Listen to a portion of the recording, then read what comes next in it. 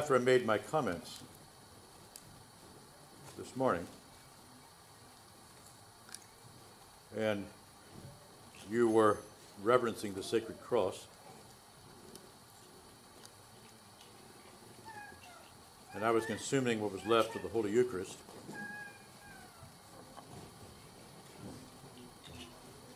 the thought drifted across my mind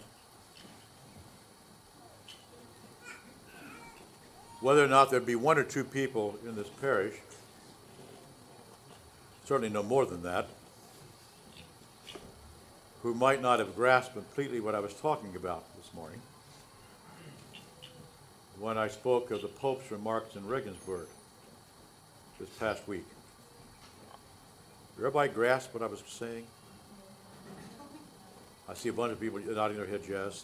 Michelle, Mark, Michael, they're all saying their head. I heard a faint no from the side.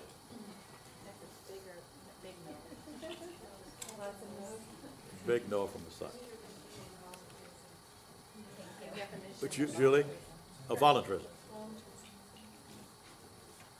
I suspect that might be the case. I seem to have uncovered the two people in the parish with whom this.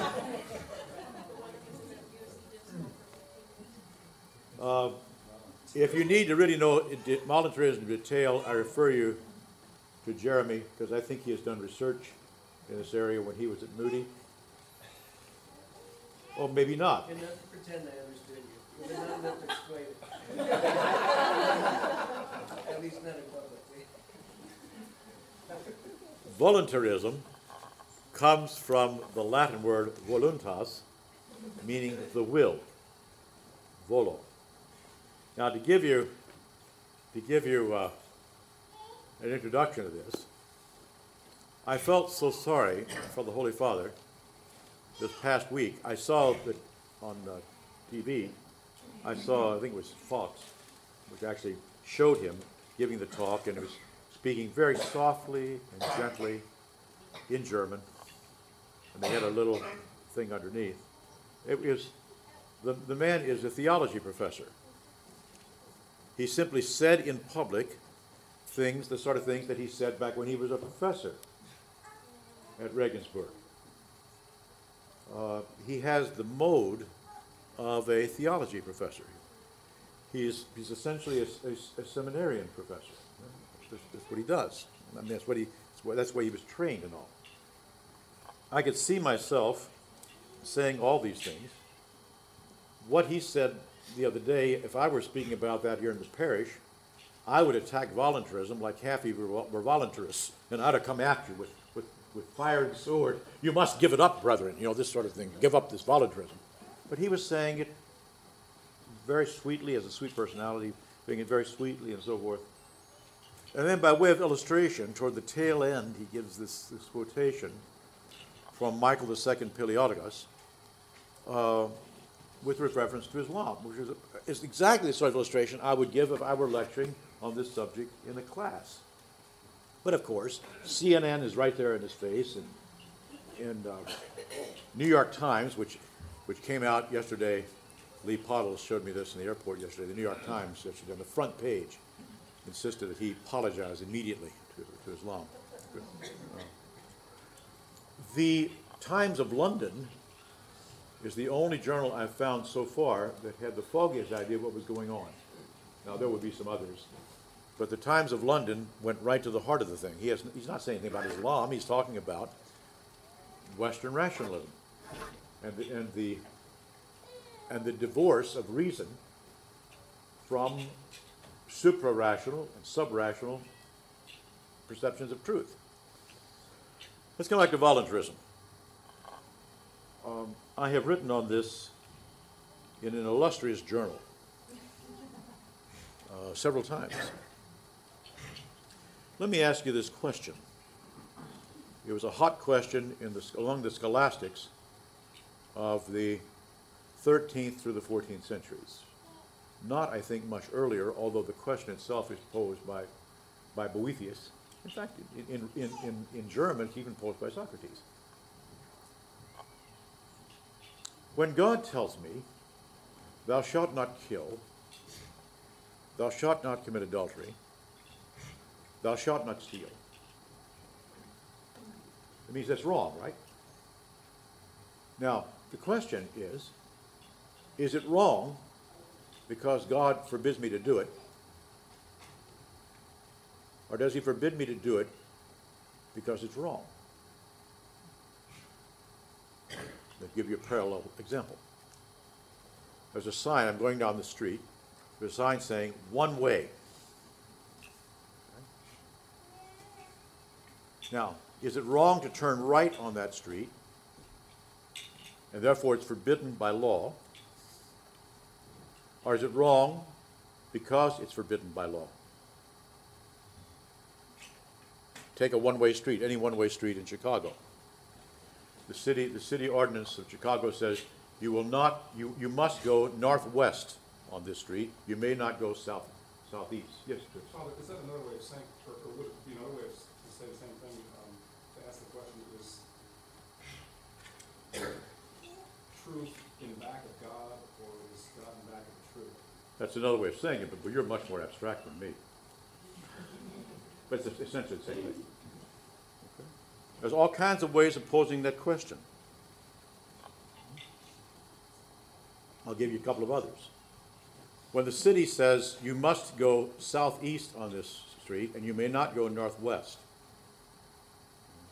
So if you go the opposite direction, it's clearly wrong. Now, is it wrong because the city forbade it, or did the city forbid it because it's wrong?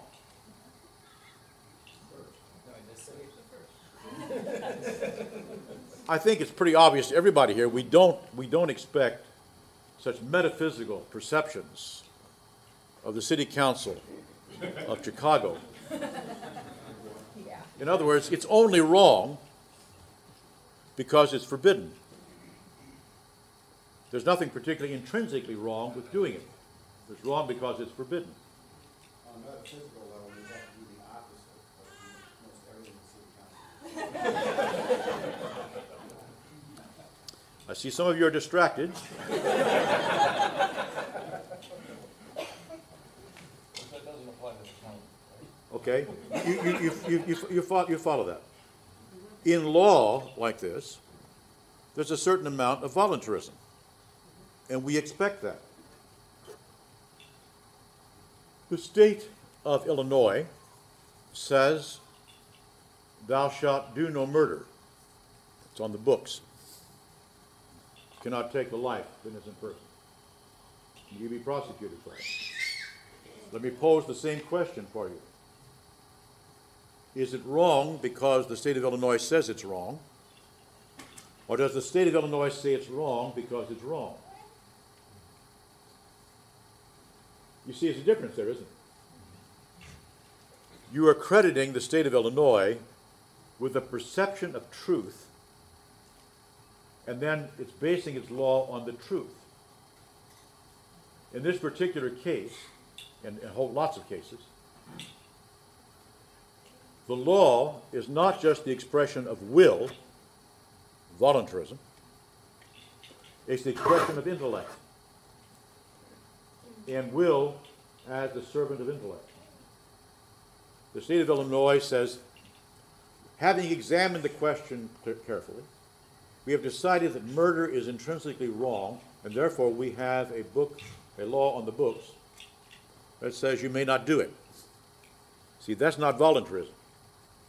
In that particular case, it's not the will of the state that supports the law, it's the perception of truth that supports the law. You see the difference? In the second case, the law is rational.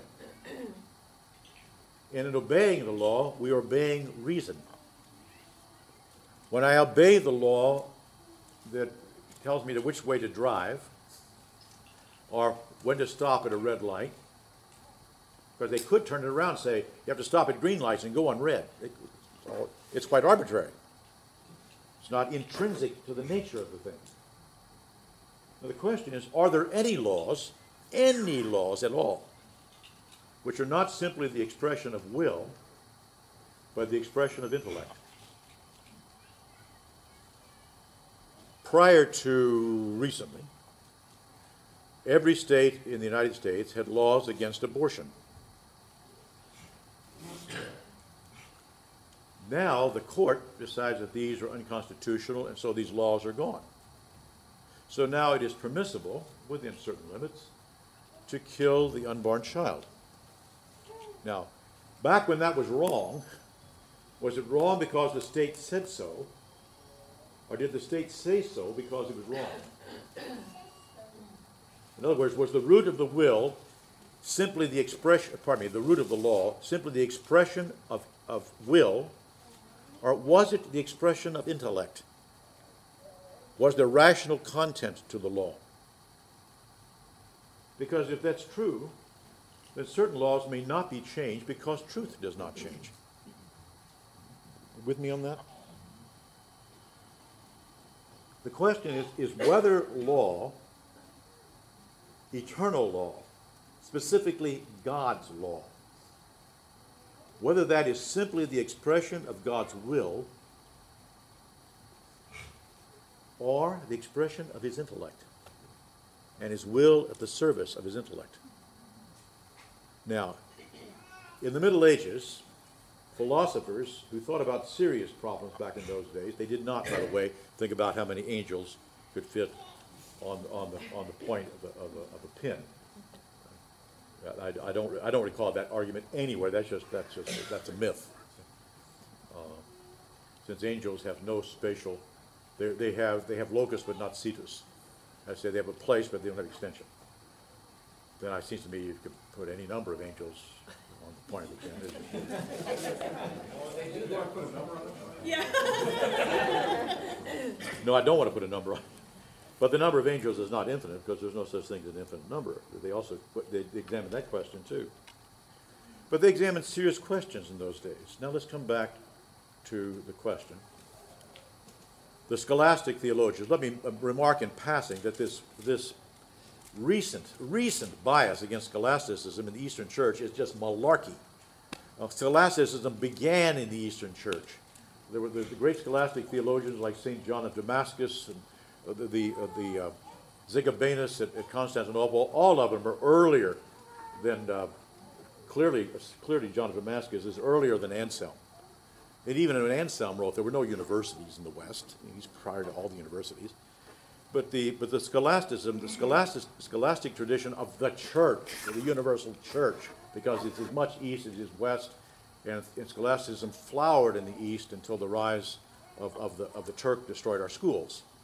Which still, but since World War I, about World War I, and especially people like Vladimir scholasticism has become a very bad word among Eastern Orthodox, and I really decry that this anti-scholasticism. It usually means is we Orthodox don't think clearly. We have very blurry thoughts.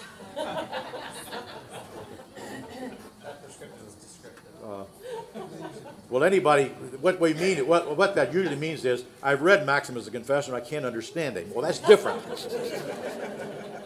To think that Maximus the Confessor thought blurry thoughts, you just haven't read Maximus the Confessor. You know, the work is called the Ambigua because we find it hard to understand, not because it's ambiguous. Anyway, come back to the scholastic debate that took place between Oxford and Paris at the end of the 13th and the beginning of the 14th century. The major light in Oxford was a man by the name of Duns Scotus. Major light in Paris, somewhat earlier, is a man by the name of Thomas Aquinas. Both of them very, very clear thinkers, sort of waiting for a German like Joseph Ratzinger to compare them. Although I can name an Irishman who's been comparing them for years. Polycarp. I just wanted to add something. Don't you have a mug that says something with the cardinal on it? Yes, I do. Yeah. I have a picture of Cardinal Ratzinger back when he was a cardinal, and underneath it says the Cardinal Ratzinger Fan Club. There is such a thing, and I really do belong to it. Underneath it says putting the smack down on heresy since 1981. You have that too? Putting the smack down on heresy since 1981. That's a coffee mug that I drink from. The day he was elected Pope, I immediately ordered the big beer mug that has the same thing. Thomas Aquinas said, when God says, thou shalt do no murder, thou shalt not commit adultery, thou shalt not steal, thou shalt not bear false witness, God forbids those things because they're wrong. In other words, there's a cause and effect operation. Therefore, the law itself is understandable.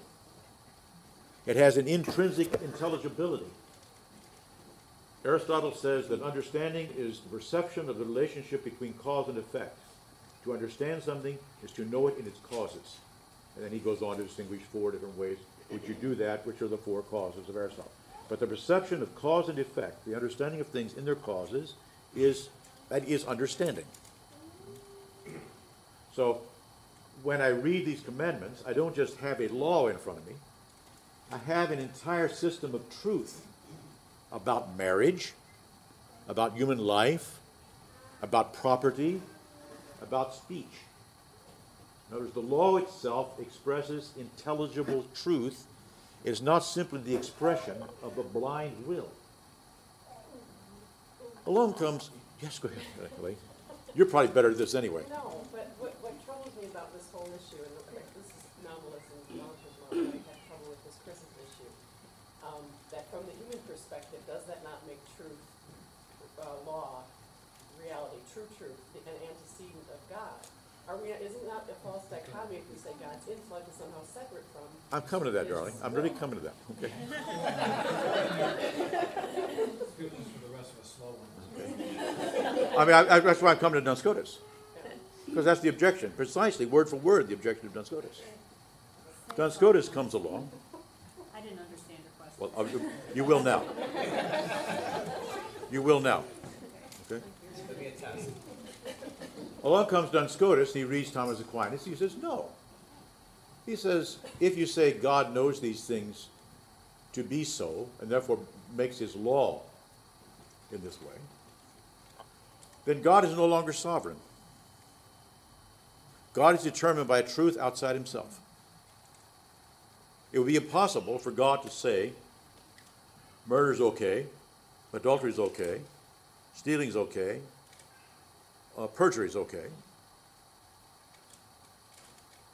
because God couldn't do that. You'd be tying God's hands.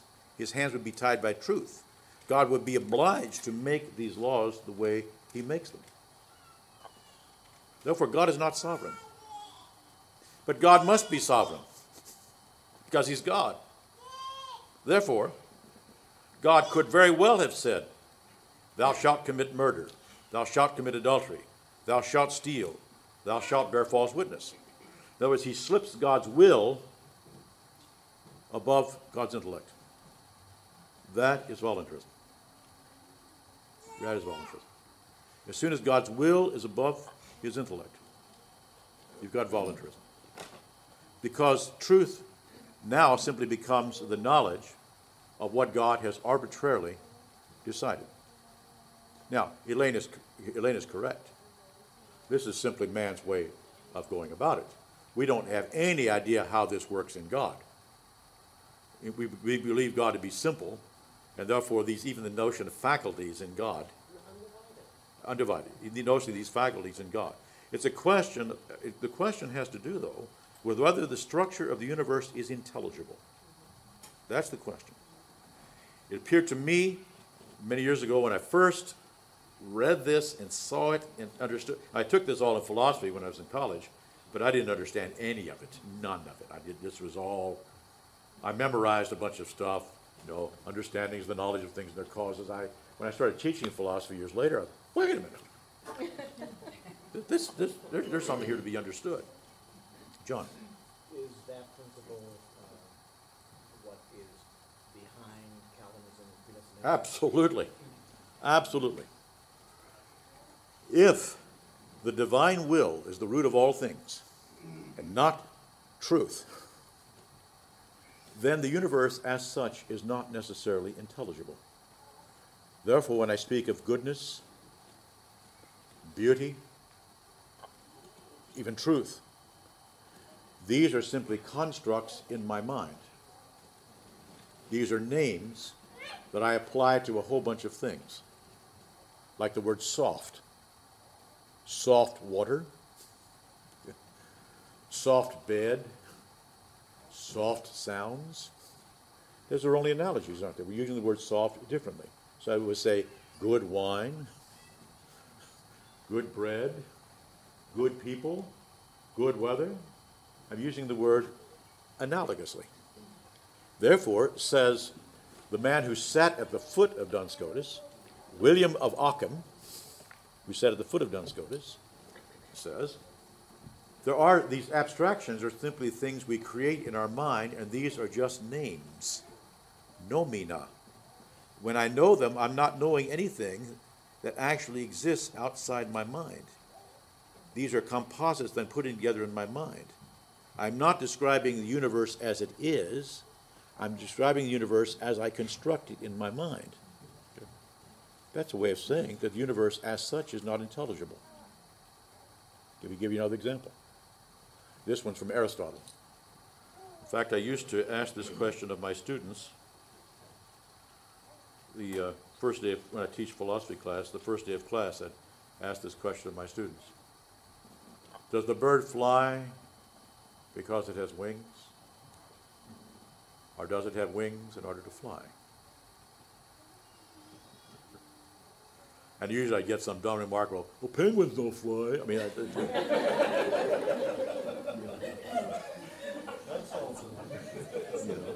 which doesn't really help advance the cause at all.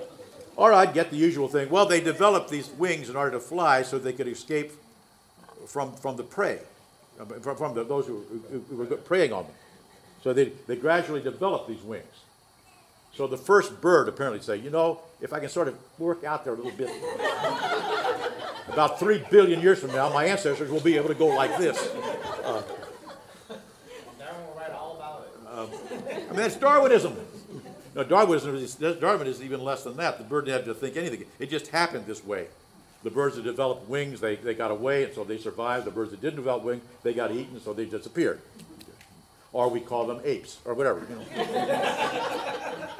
They learn to fly. They learn to climb trees and get away from the lion, or whatever. Now, come back to the question: does the bird fly because it has wings, or does it have wings in order to fly? Contemporary natural history says the bird flies because it has wings. It just worked out that way. One day, the bird found himself with these wings. And he's figuring out, what in the heck can I do with them? They're there. They've evolved. My predecessors have all survived, and they've left me with these wings. Now, what am I going to do with them? Well, he tries to rotate his tires. It doesn't work very well. He tries to work on his computer. It's not good. You know, there's just, the feathers get in the way. It just doesn't work. But he finds, dang, I can fly. So he flies. In other words, there's no intrinsic relationship between the wing and the flight of the bird. You with me here? There's no cause-effect relationship between the wing and the flight of the bird. There's no design in it. It is like propping open a window with a screwdriver. It just happens to work. But the screwdriver wasn't designed to prop open windows, but it does happen to work. But there's no intelligible relationship between the screwdriver or the wrench or whatever I'm using to block open the window.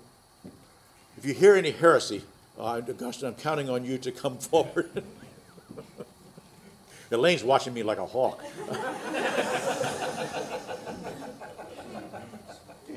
Okay. Yes, sir. Great impact on the inerrancy of Scripture, where it all went up. Yes, it does. It does. But you're about, even the people who held these other views, though, for a long time they held the inerrancy in Scripture. That's a modern aberration. They speak about error in the Bible. I was not going to bring up Calvin, but I'll bring up Calvin. Because John spotted it right away. Am I sent to heaven or hell because God foreknows what I'm going to do and then predestines me to heaven and hell? Thomas Aquinas says, I'm predestined on the basis of God's foreknowledge of what I'm going to do. Calvin says, no, because if I'm predestined on the basis of what I'm going to do, then I'm determining God's decision. And therefore, God is not sovereign. Therefore, to preserve the sovereignty of God, God must decide this ahead of time and predestine each person to heaven or hell. That's the P in the tulip. And that's distinctively Calvinist. There's a little bit of that in some of the other formers, but that is so distinctively Calvinist. Augustine did not reason that way, but Augustine himself did have a double predestination. I've read Augustine very carefully on this. I do not see a pre-knowledge predestination in Augustine, but it's very much there in Calvin. Now, Duns Scotus, although he himself never drew these conclusions, taught people who did draw these conclusions, such as William of Ockham. And William of Ockham he's called the father of nominalism, though he's by no means the father of nominalism. Nominalism was here before, when I gave my paper at the Touchstone conference several years ago, Divisions We Must Sustain. I just took William de la Porree as my nominalist. And I'm not sure he's in the first one, but he's the first one to get done by the church for it, as far as I know.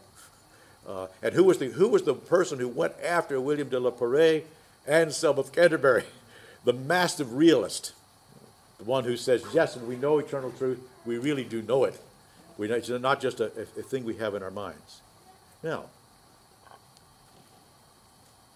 if the Pope had stopped at that point, everybody would have walked out of the, except, the smart people like the people here, would have walked out of the wonderful cathedral at Regensburg. What a magnificent, one of my favorite cathedrals in the whole world.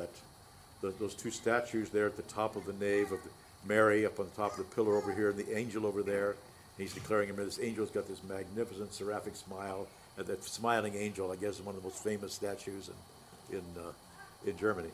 They would have walked out and thought, Pope sure socked it to the nominalists. But you see, nominalism is at the foundation of all modern aberrations of this sort. The separation of truth from the structure of the world. I refer you to a wonderful book in this respect. Be prepared perhaps to read it twice, but I do recommend it sincerely. It's by Richard Weaver, called Ideas Have Consequences. Ideas have consequences. And he doesn't go back to voluntarism. He only goes back to nominalism. I sort of wish, but you can't keep tracing everything back and back. He starts with nominalism, specifically the nominalists of England in the 14th century, and traces the development of that thought till we get to modern thought and evolution.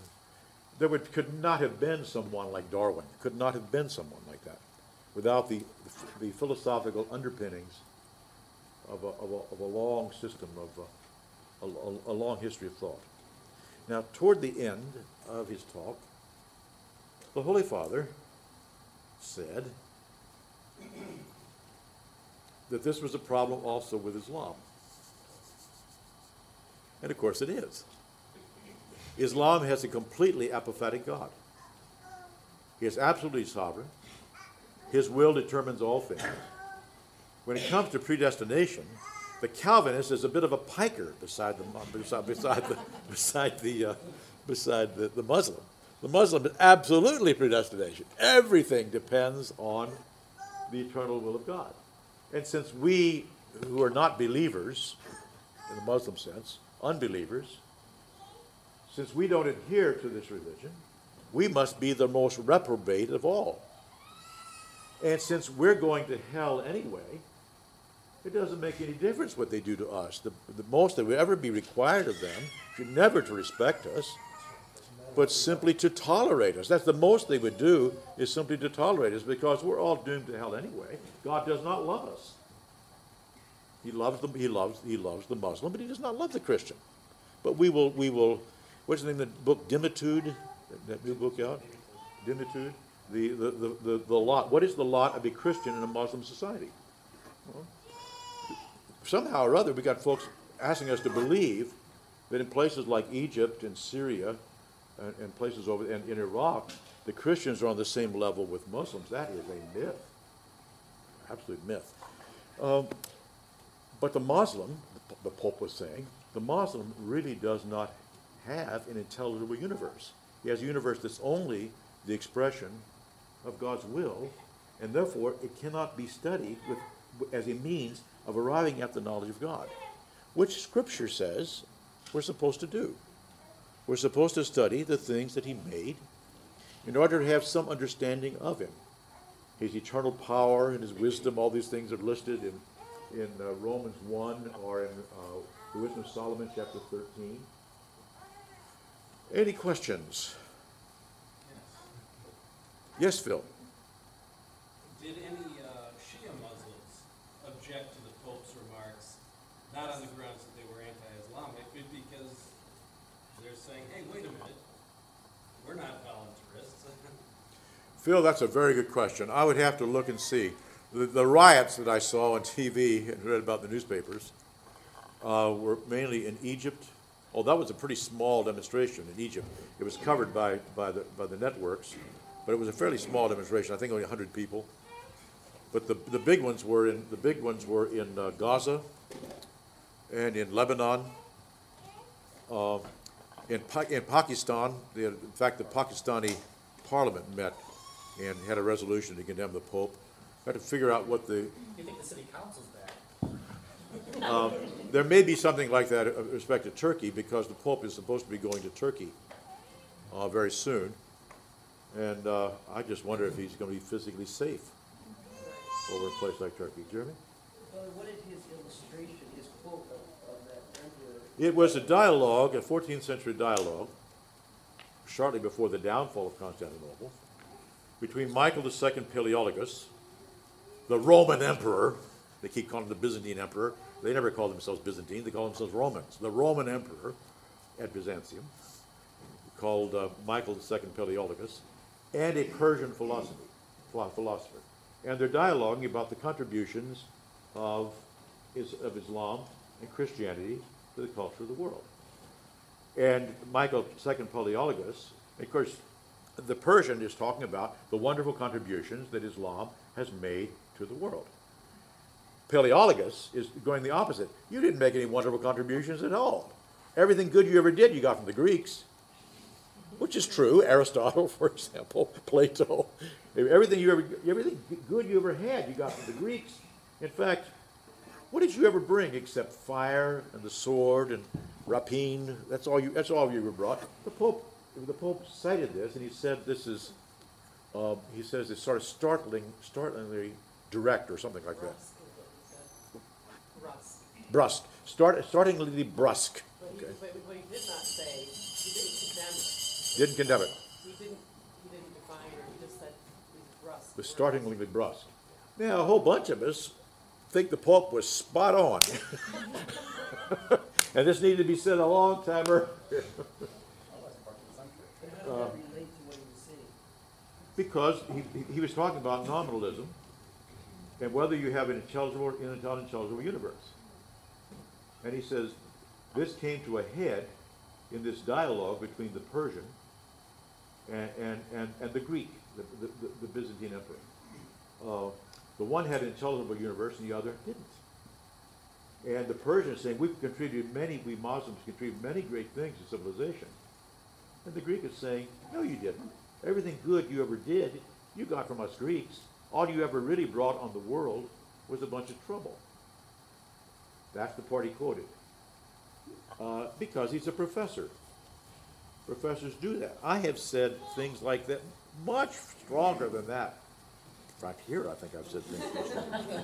But certainly back when I taught in philosophy class, I said much stronger things than that. for the students writing it down dutifully because they're going to have to answer it back when they get the exam. But once in a great while, I would have students protest, particularly comments made on abortion, on the Equal Rights Amendment, and some other things on which I expressed strong views. And I had people going to the dean to complain about me, bringing charges against me, and things of this sort. I can tell you one instance where I was lecturing on the books of Samuel, and I had a section of the course was 3 or 4 weeks was on the women in the books of Samuel. In the course of it, apropos of I don't know what, I cited Mary Wollstonecraft. You know who Mary Wollstonecraft was? Who wrote the treatise on the liberation of women. I cited her favorably. Mary Wollstonecraft was the mother of Mary Shelley, the one who wrote the famous story, Frankenstein. Anyway, I cited Mary Wollstonecraft to this effect. Mary Wollstonecraft says that if a civilization is not sufficiently advanced economically, that it can afford to give equal education to men and to women, reason dictates they should give the better education to the women because they're the ones who educate the children. I like that idea. That idea is rational, coherent. If you can't afford to educate everybody, at least educate the women because they're the ones who teach little children. So you want them better educated. That's what the Aga Khan said. I didn't know that. But anyway, I said that in class. Sure enough, a female student went off to the dean, filed charges that I had said women should not be educated unless you're going to have kids.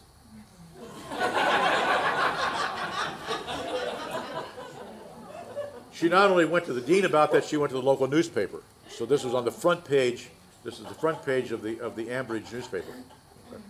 Of course, I had about 5 other women in the class, and every one of them filed in to defend me that I didn't say what she said. And we did, in fact, have tapes of the class and things of this sort. So I was not fired and humiliated and exiled. But I know what the Pope's up against. People get their... Now, that was just a little thing I said in a class of maybe 50 people. He's being televised internationally, and millions of Muslims. I don't think they watched it. I don't think they watched the speech at all. I think they would have been quite shocked if they'd gotten past Duns Scotus. Yes, sir. There was a short program yesterday on LBC, Lebanese broadcast, and the discussion was that the Turks who objected to the Pope's comment totally even missed the idea of voluntarism. They didn't even get there. They were objecting simply that he cited a Roman Byzantine emperor, and the comment may have inferred that the Ottomans were barbarians. Really?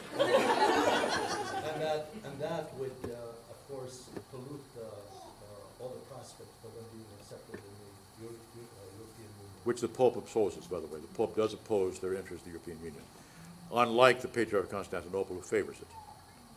But the Patriarch of Constantinople sits under the thumb of the Sultan, so to speak. Yeah. Eva? Father, what was the Pope's apology? He didn't apologize. He apologized for things like No, he said what he says, I regret. That's well short of an apology.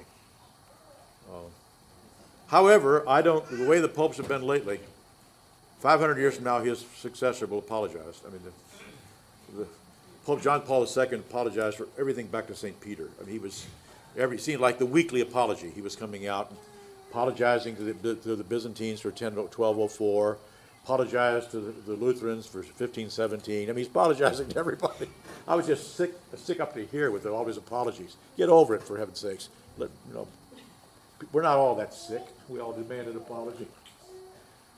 I think a bell rang, though, and I better let you out before those children come in, because I wouldn't want them to hear what I said about voluntarism.